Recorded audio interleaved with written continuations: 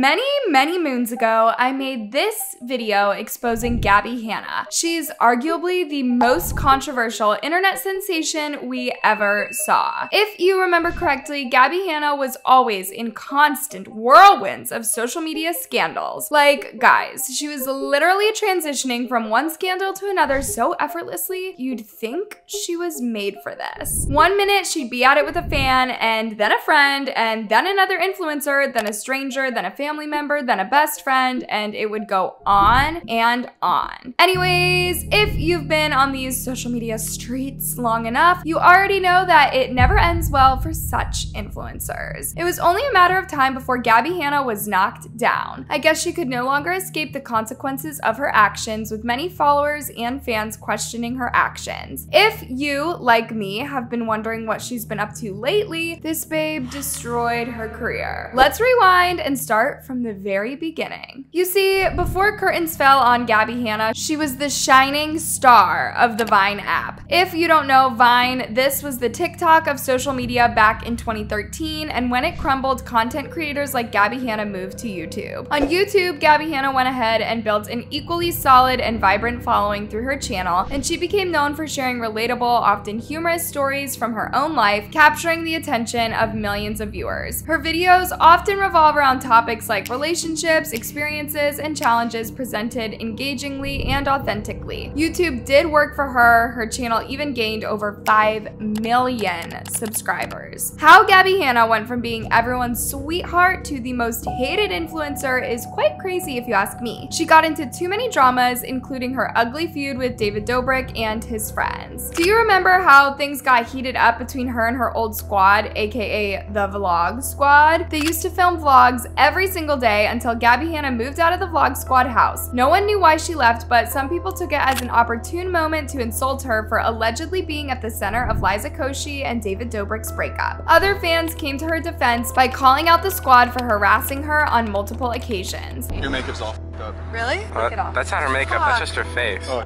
you're right. She ugly. The beauty aisle. Gabbie, have you ever been in there? Probably not. We wanted to do a little secret Santa since we're all going home for the holidays. I got a gift, and I got it for Gabbie. Wait, it's something I've needed? You've definitely needed it. We've all kind of talked about it. Are these diet pills? Oh my god. But that wasn't even the tip of the iceberg. The drama between Gabbie Hanna and Trisha Paytas, girl, the internet was on fire for a hot minute. It was years upon years of beef, you guys, and we could literally make a series for just this. So apparently Gabbie Hanna summoned enough boldness to walk up to Trisha's boyfriend to warn him that Trisha might be having herpes and that he shouldn't be intimate with her. These two dragged each other for years, and y'all wouldn't believe how low these 30-year-old influencers were willing to go. Have we slept together? Did I show you my STD results? Are you my doctor? Did you swab my vagina?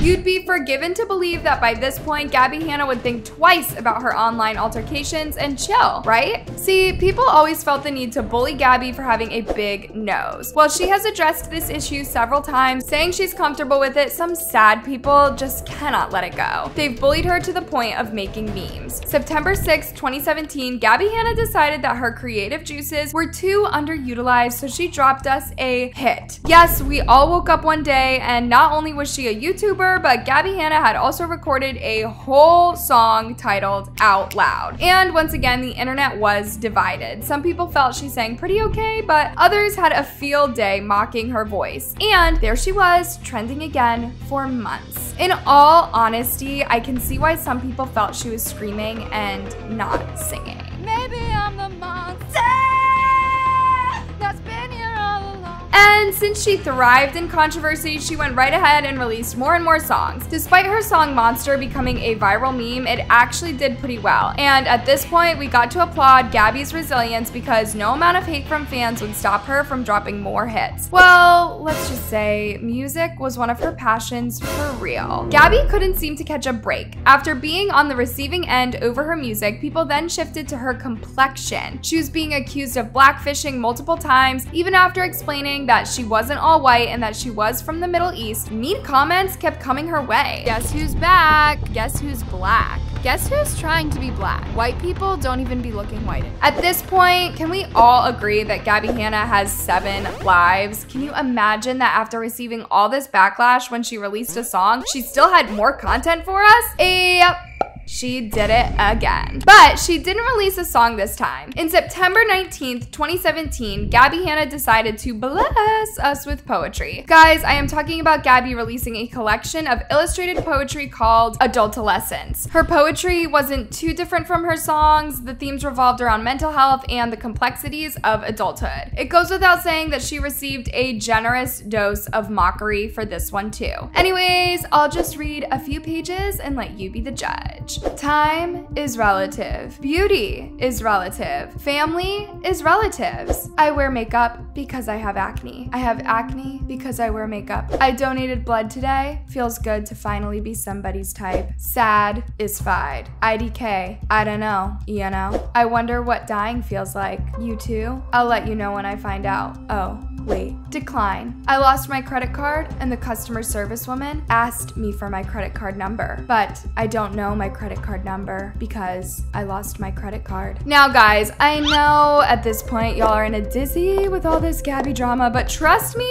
things are about to take a scaringly, overly dramatic turn. By this time, Gabbie Hanna hadn't even unleashed her deadliest and deepest form of self-sabotage that a content creator can inflict on themselves. Also guys, if you felt some type of way regarding those poems, guess who doesn't care? Gabbie. She released another collection in 2020 titled Dandelion. And am I the only one who felt the low-key cryptic messages behind her poems? If you did too, just hold that thought, we'll get back to it. Besides YouTube, Gabbie Hanna also created a strong fan base on TikTok with almost 8 million followers, and this is where it all went down. After years and years of fighting everyone, in 2022, Gabbie faced the worst of all her battles. She went to war with herself. She started by sharing messages like this. A few days after this post, Gabbie would disappear from TikTok for a few days and then pop up and post several a day in my life videos. From that point on, things spiraled. Well, you see, Gabbie's TikTok content was always about fun, dancing, music, and mental health, and in just 3 days, Gabbie Hanna's reputation took a severe hit as she uploaded over 170 videos and displayed concerning behavior. At first, she did several videos talking about God, how she can change the world, and children. You know, every time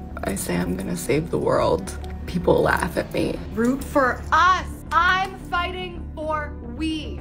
Our cross to bear. Don't you want to see? She went on and on talking about the need to save the homeless babies. Wake the f up before we go to sleep. Wake the f up. There's babies on the street. Gabbie Hanna then got so engrossed in what seemed to be a manic episode that she scared her fans online. At some point, she started asking very strange questions like, what if I was the mother of God?